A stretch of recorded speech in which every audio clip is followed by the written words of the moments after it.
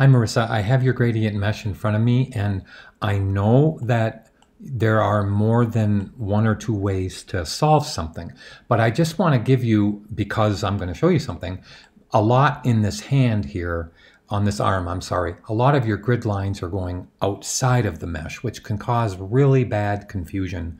I also see that happening over here in the hat, where some of the grid lines actually go outside of the hat.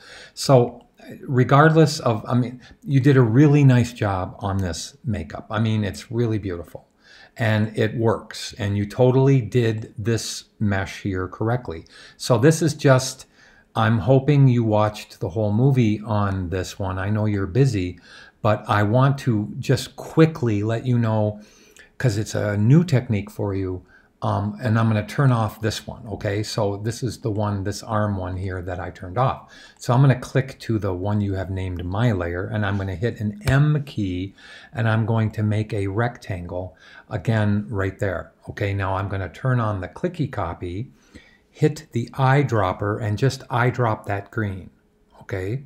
So now I'm going to turn off the clicky copy. Now, any mesh starts out like this. Why your lines got messed up is, I'm going to move this over. So if I see that the coloring, I'm turning this clicky back on.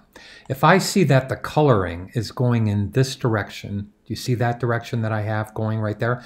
And this direction, I know I can pretty much stick with the rectangle that I made. So I'm going to put the rectangle back right here. I'm going to turn the rectangle with the E key so it's kind of like this. Now I'm going to reposition the four corners of the rectangle to align with the four, and I'm going to call them corners of his hand. So I'm going to take the U key first, and I'm going to click a line down the center this way. Now I've turned the rectangle into a mesh. That's all I had to do. Now if I hold the Command key, I can move all of these four, really 8 points. There really is only 6 points, but you can see that I'm actually now forming. Let me change color on this so you can see what I'm doing. Let me try yellow. Maybe yellow will show up. Okay, now I can grab this one and put, now I can't even see that one. Okay, that one goes right here. This one I'll move to the inside here. So now you can see that I have replaced, and I want to explain why it's important to do this. I have replaced the points, or placed the points, in the most advantageous direction right here. And now watch how, by turning it into a gradient mesh, I can round off that upper shoulder here, okay? And I can round off this one here. Now let me change color on this again to a red so we can both see what we're doing here. Okay, so now, here's why I'm telling you this, okay? Your lines extended out past the mesh where I'm pointing right here, okay? Why? Because in a regular, and I want to show you something over here. I'm going to take an M key and I'm just going to make this again. So in a let me move this down so it's completely right there. In a regular mesh, if I take the U key and I click here, well, the line goes straight across to there, right? Okay. If I click here, the line goes straight across down to here. So I can count on the mesh retaining its geometry if I start with a rectangle. So here's my point.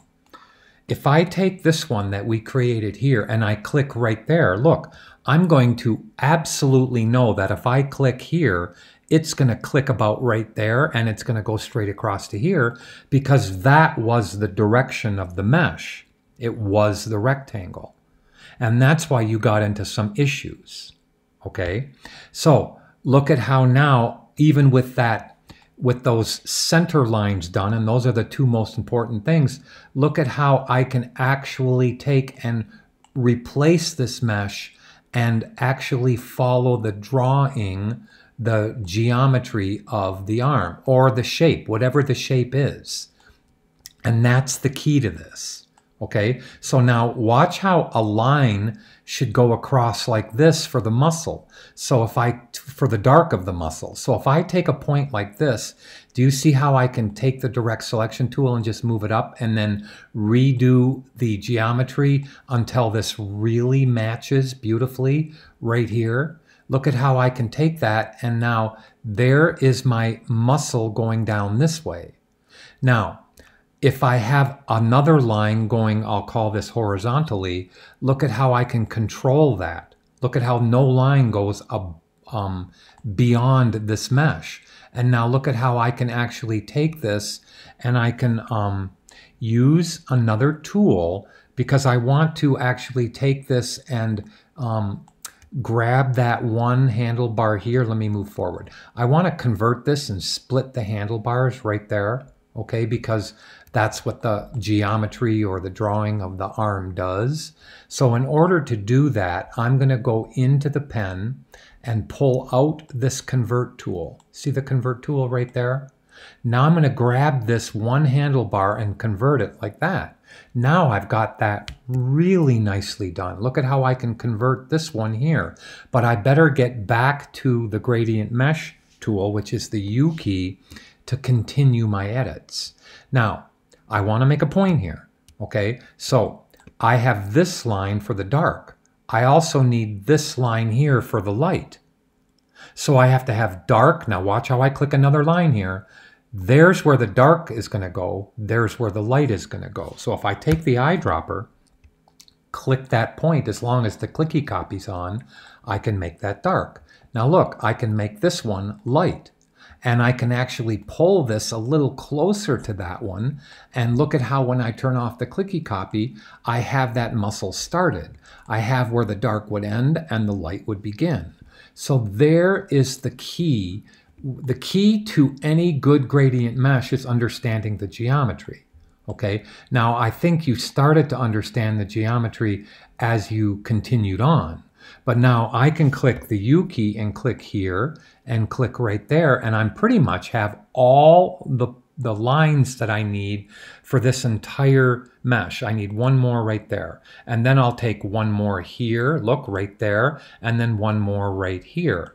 Now, if I take the eyedropper, which is the I key, and I click this point here and eyedrop the dark, then I can click the light over here and yank this color handlebar. Notice I said color handlebar closer to the dark handlebar. So now if I click this one with my finger on the command key or control key, I can grab the dark, I can click this one, and I can grab the light with the eyedropper. So in the eyedropper, I can hold the command key, click the point, let go, and eyedrop. I can then hold the command or control key, let go, and eyedrop. Now if I pull the handlebars over each other, that means that the transition line will be, meaning between the blends, will be sharper. Now look when I take this away. Watch how I can actually pull this one farther and take this one into the point. Now do you see how I'm actually now starting to control how much light and dark is on that edge? So look, I've actually got that working pretty good. And if I move this a little bit out farther, then that dark will come with me right there. So now that's pretty cool. So look at how easily I can control this point being dark and this point being somewhat lighter green. And now if I take the handlebars and kind of yank them over each other, I'll have a better sense of color. So if I keep that whole thing going down, just so I can click away from it and you can see, I know that you started to really understand the mesh, but I wanted to tell you that every single mesh or every single shape that you do is pretty much the same thing. It's making sure that you control oops, I missed that point. I'm going to click this one right there. So now you can see how I've controlled that dark shadow from the cuff onto the sleeve. See how I did that? Then I would just need to go down here, click that point, grab that dark color, and move this, probably just move it closer to here, and then take that handlebar and maybe just take away some of the stress of the sharpness of that blend.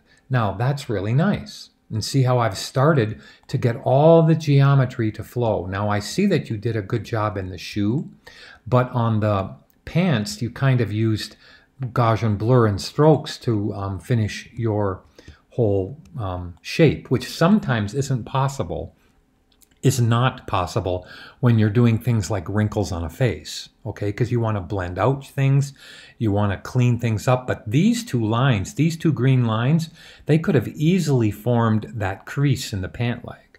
So you did a good job. I just wanted you to understand how to position the original rectangle, okay? So that the geometry of the lines flow with the motion of the color. Thanks.